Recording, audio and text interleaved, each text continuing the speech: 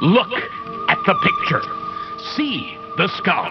Visible Frankenstein controls. The Brain Thoughts broadcasting radio. The Frankenstein earphone radio. The latest new skull reforming to contain all Frankenstein controls. Hello. All right. We just start the episode with that. Hello. Hiya, boss. Hey, Lois. That was a terrible... I didn't even... That was not even a Peter Griffin impression. I just said, hey, Lois, and a kind of an accent? Yeah. Hello, Lois. Hello, Lois. It is your husband, Peter Griffin. Yep. It is I, Peter. And I am your dog, Brian Griffin. And I am the baby, Stewie Griffin. And here's Chris. My name is Meg. It was only because of the monotone delivery, but the only one of those that sounded like the character was the Brian. Yeah. And it's just because you did it in monotone, yeah. Which is the closest to his speaking voice. Oh, here comes Quagmire. Listen to him. Giggity, giggity, giggity, giggity. He sure is a card. Here is Cleveland. He is no longer in the show. Boy, that Quagmire sure likes to do the essay, doesn't he? The essay? Sexual assault. Oh. Think of all of the jokes that won't age poorly about his repeated... I thought you meant like YouTube essayists. Like a YouTube essay. Or like you were speaking Spanish slang or something. Oh! Hey, essay! I'll write a turn paper. So, besides really bad Family Guy impressions, who are we? What are we doing? Welcome to Frankenstein Control, and I can't... I'm your host, Taylor Russell, and I can't stop looking at the Philadelphia Experiment possum you have on top of your computer there, Ada. He's a finger puppet. Oh, it's a finger puppet. Yeah. Okay, that's why it's cut off at the midsection and looks like it's screaming. As was the bat she gave me to play with earlier. Oh, I see that bat there. Yeah. Yeah, this little possum just got teleported into my computer case, and now he sits there screaming. It's like those people that got fused with that battleship and that horrible... The Philadelphia Experiment. Yeah, that's the one. I knew you'd remember what it was called, because I didn't. That's not a real thing, is it? Oh, yeah, 100%. We'll talk about it right after I also introduce a fellow sufferer of the Philadelphia Experiment to this day, B-Rye. I'm the man formerly known as B-Rye. I'm still currently known as B-Rye, but I was formerly known as B-Rye also. And to the left of me, as always, is Ada. Yes, you may not recognize me, since I have been fused with a mandolin vegetable cutter. Oh, God. But please make sure to hug me as much as you normally would, and just avoid the blades and the parts of me that push you towards the blades. Mandolins scare me. Can you help me peel some carrots after this? God, no. Why would you ask me that? What the fuck is wrong with you? How embarrassing. But yeah, no, the Philadelphia Experiment. It's like, it's that thing that you described. It's that thing where it's like... The Navy experiment where they were testing out, like, teleportation, or no, they were trying to, I think it was something not as severe as that, like, they were testing out some way to, like, hide a ship using... We were just trying to turn it on, and that happened.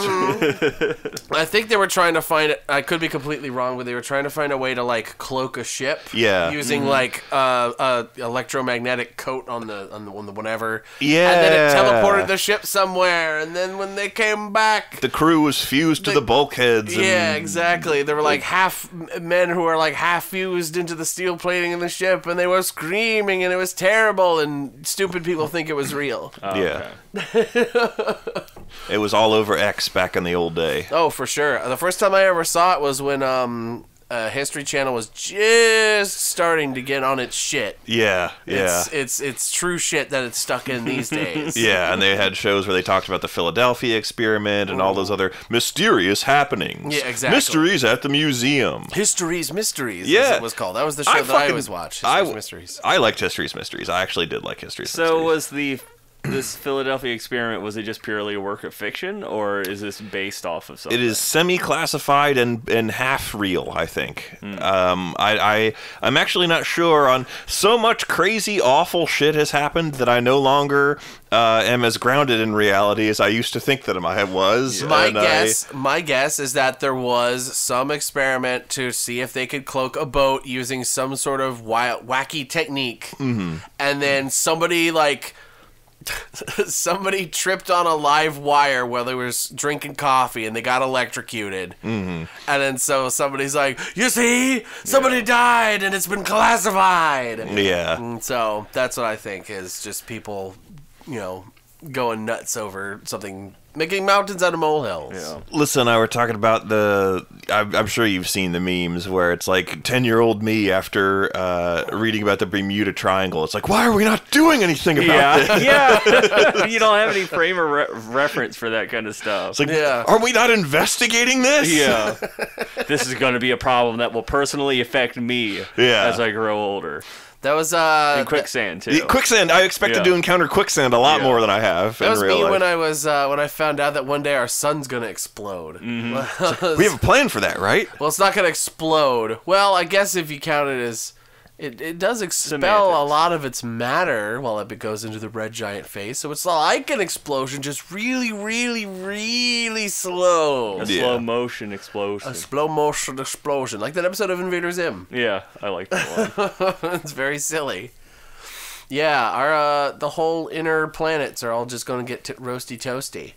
But the fun thing is that red giant stars, they're so opposite of dense. Help me. What would you say is the opposite of the word dense? No, certainly not any of us, because we can't even think of a word. Wispy? Ethereal? Undense? Well, okay. It wouldn't be dense enough with energy to actually disintegrate the planets that it absorbs. So mostly it's just like envelops them and kind of like, oh, that's pretty hot, but not enough to like melt them or vaporize them or anything you might think. That's cool. Like if we were to throw our planet into the sun now, it would. Oh my god! But just. Red giant stars, it's not like they gained matter, Yeah. So they become, when you make something big but don't change its mass, it's not very dense. Yeah.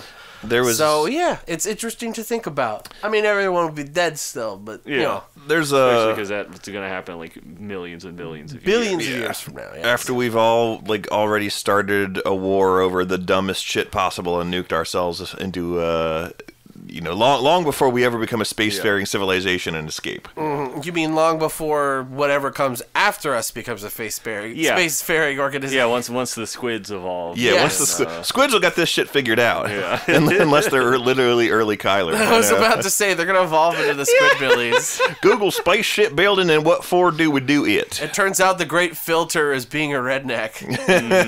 or is having rednecks is the great filter. Yeah.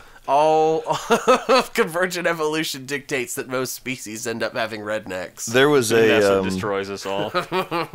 There's a book with a similar plot line. It's by sci-fi author Larry Niven, and I believe he wrote it in conjunction with another famous sci-fi author. But it's called The Mote in God's Eye. Mm-hmm. And I've heard of The Mote in God's Eye. Isaac Arthur refers to it a lot. He might have been the other person who I don't remember who. No, Isaac Arthur doesn't write books. He does videos about futurism. Okay, good. Then that is not who I had no idea who Isaac Arthur was. He's great, and he talks like this. He talks like Homestar 101. and for a really long time, I just couldn't deal with that. And then, I kind of got over my ableism, and, his videos are great. Well, I shall make it a point to look them up, because that sounds cool. But the book series I was talking about, I think there is a sequel to it, but Mote in God's Eye, it's about humanity discovering this far-off planet that probably has life on it, and we go to check it out. And it turns out, we have developed, faster-than-light travel with these, warp drives that work off of these things called... Emerson points or something. They're named after the scientist that discovered them. They're named after Ralph Waldo Emerson. Yeah. I could also have the name completely and totally fucking wrong. They're named after Emerson, Lake and Palmer. Yes, yes. That sounds... I was trying to form a joke based around that. And there's also Lake points and Palmer points. Dude, Palmer points actually sounds like something you'd hear in a sci-fi story. It does. But basically, I might have had the name completely fucking wrong too, but it's something like that. that, and it's like these points in space that can be used as like waygates. Mass relays? Sort of, but it's... Oh my god, was Mass Effect just a ripoff of Mote-y God's Eye? Probably, but I don't remember exactly Did they accidentally blow up Pluto and there was a mass relay? No. Oh, okay. It's basically has to do with space travel can work, like we can fold space, but only with these in conjunction with these certain points, and like every galaxy has a couple of them. Galactic ley lines. Basically that. And the species that is on this planet, that they call them the Mote-ys, because they're... Because they go up to you and they go, Modi Odio! Yeah, Oli Oli Olio. Modi Odio Odio Odio. And you're like, oh my god. That'll be the worst, is if we make first contact with aliens and they're not hideous, they're not horrible conquerors. They're just really annoying. They're really fucking annoying. Yeah. That would be the worst. That would be way worse than them just being scary or warmongery or whatever. They show us some of their music and it's just like the vuvuzela tone. And they listen to it for hours. Yeah. But the Mote-ys, as they are called, live on this planet that's in the orbit of some kind of a giant star, and like that they call God's Eye, and I don't remember. Look all this shit up on the Wikipedia page if you're really curious, or read the book God's Eye yourself. is probably a nebula or a galaxy of some sort that formed funny. Something like that. It's like an eye-like shape. I think it's that, and then their planet is like a speck in the eye, or so, which is why the book is called The Mote in God's Eye. So it's a first contact story. It's a first contact story, Okay. and it turns out that this species has had several rising, Rick and Morty episode-esque rises to like spacefaring capability, and then phenomenal crashes from like an endless cycle of like wars and shit. They just continuously rediscover the same shit and then nuke themselves back to the Stone Age repeatedly. And it's because it's like the time lapse in Futurama. It's exactly like that. The what? When Fry gets frozen for the first time and it shows the time lapse of all the years. Oh, going yeah, by. And like all the Multiple times civilization ends and then rebuilds again. Yeah. It's like that. And it's because of Mote-y physiology, like once they enter their reproductive phase, I think they reproduce asexually, but if they don't reproduce when they're in their reproductive phase of life, they'll die. Oh. So all of them, of course, have huge incentive to reproduce, which causes massive overpopulation, which causes wars for resources, which nukes them back to the Stone Age every time. Wow. And talk about your biological incentives for reaching real hard to figure out this crazed biological incentive for constant wars when we do just fine. We do fucking fine. each other up for no fucking reason. no reason whatsoever. We just fuck each other. Oh, yeah, resource scarcity. Fuck off. It's because we're horrible fucking apes who can't grow beyond our own hubris. Exactly. But where I was going with this, your thing about the red dwarf star and the conditions inside of it made me. Did I say red dwarf? I meant red giant. Red giant. I knew what you meant is the thing. I knew what you meant, and I think everyone did in our audience. Man, I hope but Ada, edit this back. Red giant. So if you thought that sounded weird at the beginning, now you know why. Yes. But it turns out they independently of themselves discovered like the same kind of warp drive, and it's like it's meant to be like implied that it's the only kind that could physically exist. And so if you have the mind to understand physics, you would inevitably discover and invent that kind of engine yourself. And they are smart enough to have done this several times throughout their various collapses and developments. Several times. However, the only like ley line point in their galaxy is inside their own sun. So they warp there and immediately explode. That's really funny. That's no shit. Like no one has ever come back. They've been trying for like eons to escape their planet and like space fare out of there, but they're none of their teams ever come back because they just warp into the sun and die. They can't make a sun-proof spaceship. But because humanity has had constant interstellar wars, we have energy shielding on our ships, so we can fly through that point and live, and then make it to their planet. Huh. And they want that technology real bad. Yeah. Which is the crux of the plot. Okay. Plot. Yes. And there's like a whole bunch of different varieties of their species. They have like a rigid caste system where you're like biologically suited for certain tasks, and like that's your role. Like there's like ones that are like ambassadors, ones that are warriors, ones that are workers, and like they hide the existence of the warrior ones for a really long time because they don't want us to know about that.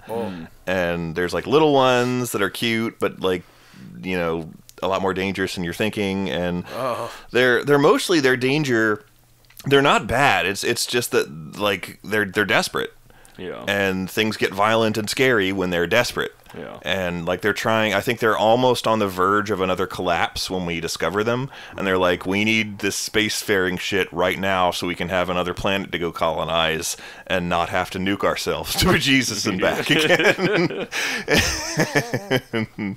That is major plot spoilers for that book that was probably written in 1974. Yeah.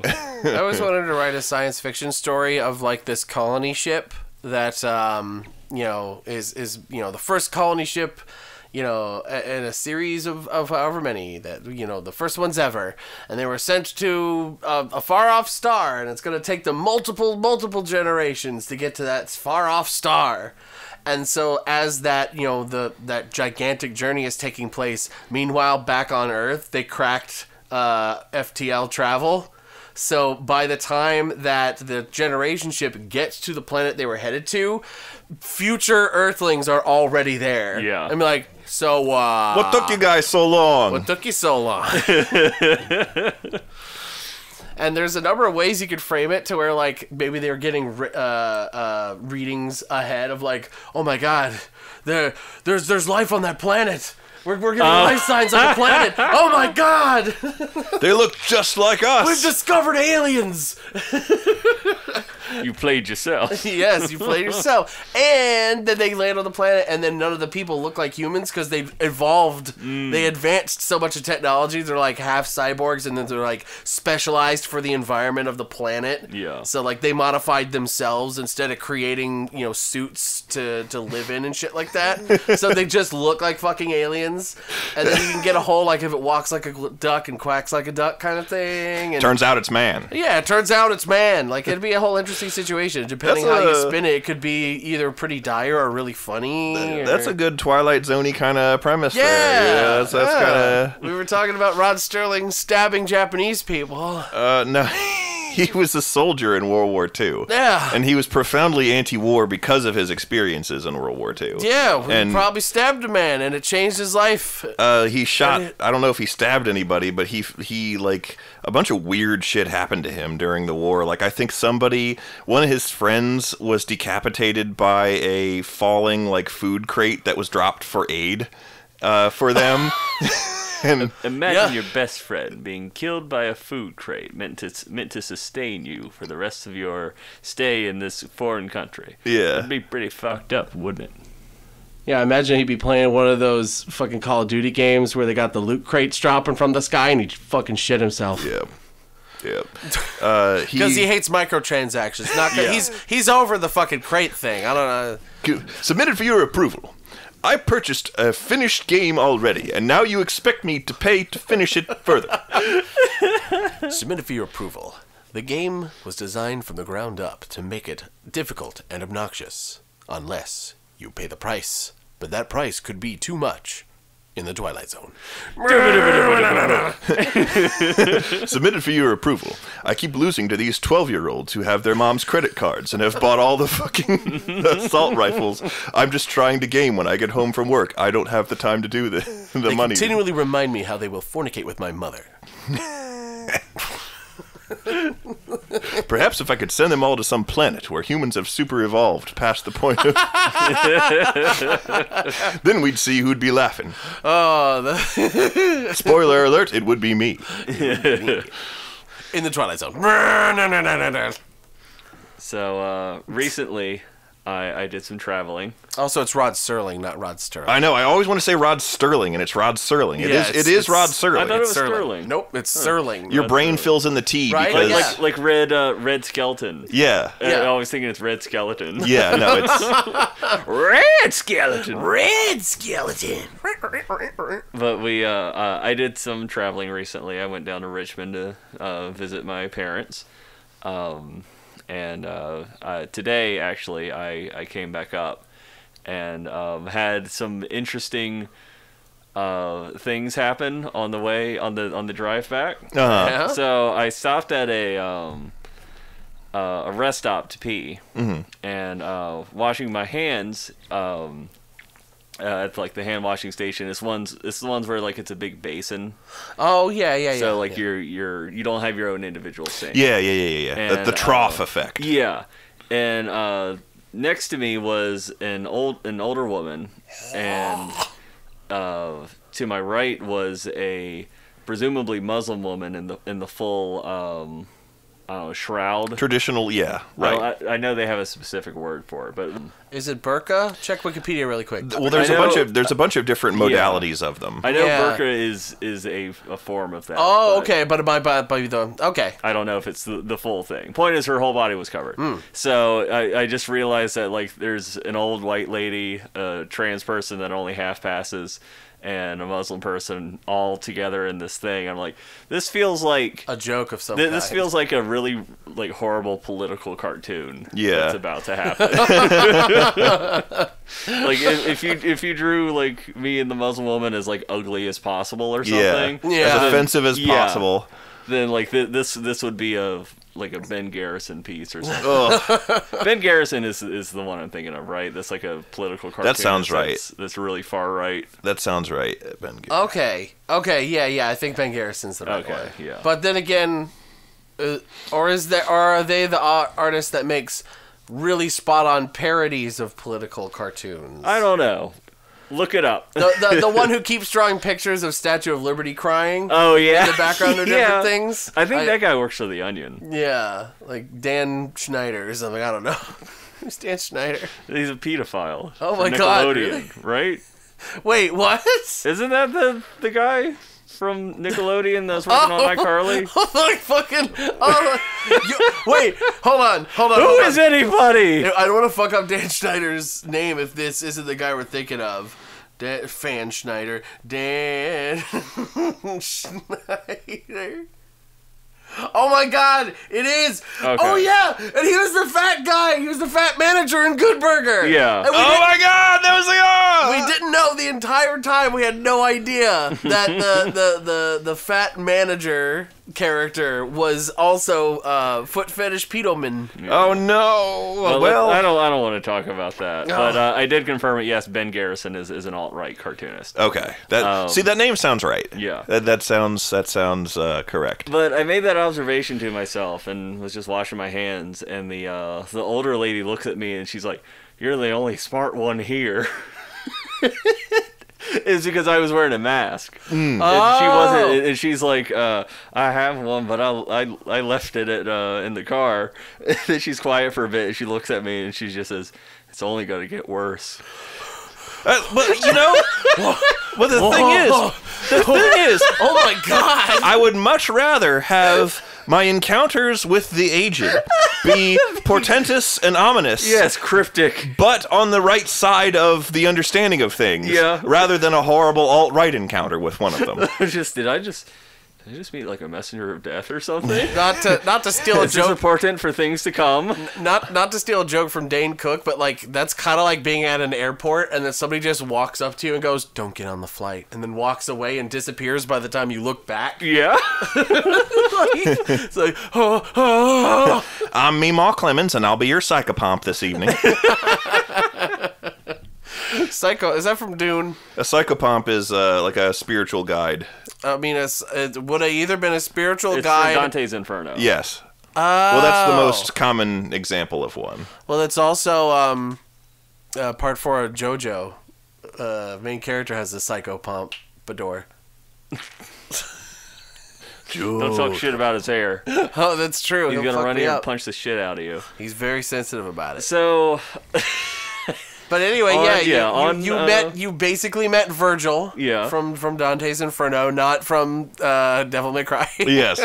So as I was driving home, my phone's headphone port I think is like losing contact. Oh shit. So get a air canned air. I've tried that. Oh, it isn't working? So it'll work, but I have to hold the cord in a certain position, and it doesn't always want to cooperate and stay in that position. So I was listening to the one CD I had, Right. but I listened to half of that on the way up. So I just I don't want silence. I'm going to turn the radio on. Oh no!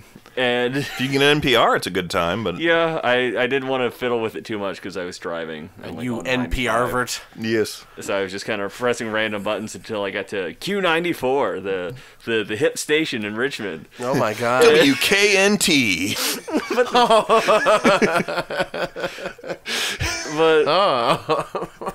But the first song that was playing on it was the Little John song with the From like 20 years ago. Yeah. Yeah. And I realized I'd never just actually listened to that song. Not a parody of it or in a movie I or heard something. mashups about it. I've heard the opening riff and everything. Or it's throughout the whole song. It was in every movie and show the year it came out. Yeah. Yeah, for real. So I listened to that, and some Doja Cat song came on. Mm-hmm. Well, Doja Cat's on the radio now? Dogecoin? Yeah, where something like "Let me be your woman," but Alyssa loves that but she song. let me be Uma. Yeah, she says it. Yeah. That just reminds me. I wasn't sure that it was in English at first. Yeah, it took me a couple listens to that song. I didn't know that was Doja. I thought that was Rihanna for some reason. I think it was Doja Cat. It is Doja. Okay. Because Alyssa loves Doja. The title of that song just reminds me of that one track on the UHF album where it's "Let me be your hog." It's 30 seconds long at most, and it's because it's just meant to be filler music in the establishing shot of this guy's pool, and he's got a radio by the pool, and that's what's playing on the radio. Yeah. But they included it on the album, and instead of just choosing a song to play on the radio, Weird Al sung it, and it's called "Let Me Be Your Hog," and he makes piggy noises, and the song ends with him going, As it should.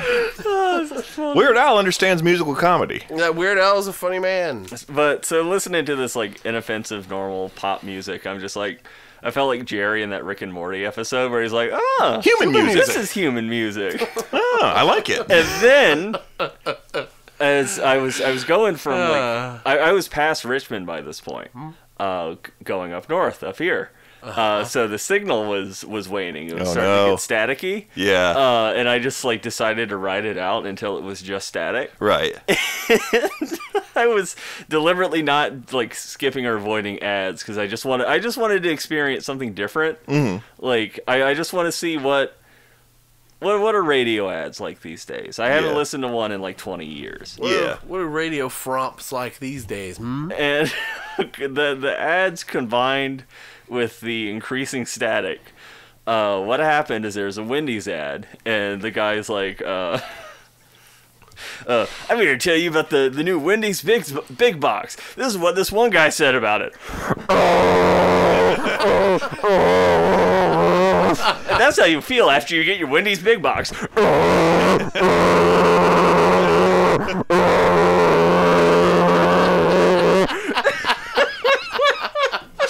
That's great. God, that's amazing timing. That's really good. That's really fucking funny. That's good. That's real good. I love when shit like that happens. I wish fun shit like that happened to me when I'm watching the TV on the treadmills and shit at the gym, because I keep fucking forgetting my phone and earbuds. Right. Or rather, just my earbuds. I need my phone to get in the gym. That doesn't matter. I keep forgetting shit, so I could just watch YouTube or whatever. I don't mind. Data be damned. Fuck it. Just because TV is just fucking horrible. Oh, yeah. It's horrible. It's so bad. It's agony. It is. It's pure agony. It is how horrible. does anybody deal with that shit anymore? Yeah. There's nothing good. It is so horrible to watch what we call normal people TV nowadays. Yeah, because it's all just commercials, news, or ghost hunting shows. Yes, what the What's fuck? with all the fucking ghost hunting shows? There's so fucking They're on many every of them. fucking network. Why? Every fucking channel has their own brand of dipshits stumbling about with a night vision camera. and leaping at shadows and going, I feel a presence. It's because it's zero effort to Zero effort to film content. any of this stuff. Zero Because effort, you zero don't, budget. You don't have to write anything. You don't have to pay actors. You just need to get like 4 dipshits with rudimentary camera stuff. We could do it. Yeah, we can Why do aren't it. we? Why aren't we doing it? We could be making the tens of dollars. Yeah, you need permission to go into an abandoned property or property Plausible that is- deniability. or Or just plausible something deniability. that someone would allow you to go into. Right. Have your camera, your night vision shit. You don't have to worry about lighting anything well because you're all in the dark and it's all just green. Oh my God. It's like probably one of the cheaper productions that one could put out consistently. Shit. You got me there. Yeah. Have I ever talked about Dead Files? I must have talked about Dead Files. Yeah, I've you've talked told- about Dead you've told Files. us about it. Because it's better than your average ghost hunting show because they actually put some effort into like providing you some fun exposition and story and Wait shit. a minute. Dead Files, is that the show where they recreate spooky? Or is it I think a it show has where they some go of that. places and ghost hunt, or do they have dramatic recreations of spooky ghost happenings? A little of all of the above. 'Cause Mostly. I've seen a couple of those thanks to a recent Red Letter Media episode. Oh, they're so funny. It looks like shit. It's really funny. Some of the ones where they recreate the scene with the ghost are hysterical, and the people they get to play like the people in their own house, the people they were just talking to, the actors are like way more photogenic than the actual Of rubes. course, that's always been Yeah, the way. but no, that one's fun because they have like this. Especially now, where like if you remember like Emergency 911, Yeah. like, that show back in the 90s, where like all the actors and all the recreations were always way more attractive than the real person. Yeah. Unless the person was like kind of chubby, Yeah. and they made them a fat idiot asshole. It's as gross as possible. Yeah, they made them this gross fat overbeat. They got Dan fucker. Snyder to play them. They got Dan Snyder to play them.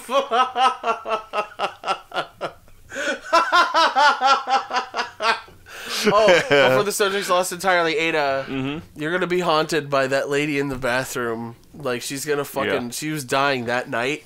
Oh God, I'm And gonna now- be and now you're haunted, gonna, you're possessed. gonna be haunted by the lady who forgot her mask because she got COVID. Yeah, It's like She the got the COVID from you. it's only gonna get worse. the old lady Get who worse. wants to die in Hank Hill's house in that one episode. And everyone treats him like the asshole. Yeah. When he doesn't want a corpse in his house. I don't want her to die in my I house. don't want corpse of Hina in my home. Speaking of corpse, I'm gonna go become one now. Oh, that was quick. I know. How did he do? Oh, He's- you're talking. Yeah, I He's didn't die. desiccated I thought you into were a corpse. jerky. I just became a corpse. It's fine. Doesn't the definition of corpse mean that you have to be dead? No. They No? changed that. It's fine. Oh, okay. Yeah, I mean, it literally just means body. You could still be alive. You could still be in your body. You and can it's be a living corpse. Yeah, sure. Why not? Yeah, just kind of pruny. Well, let me try it. Why has no one had? Oh God, Oh, she just really died. she's gone. Oh, wow. How the fuck are we gonna edit this episode? I don't know how she does it. Oh, shit, you're right. Quick, hold on. I got one thing was a little circle, a little bit of blood, sodium 25 grams, magnesium 32 grams. This is what are we gonna trade in equivalent exchange? Well, be right. That's part of the fun. Ah! I wasn't using that arm anyway. Now even you know I am a menace. I hand you the secrets to save the entire human race and the entire universe.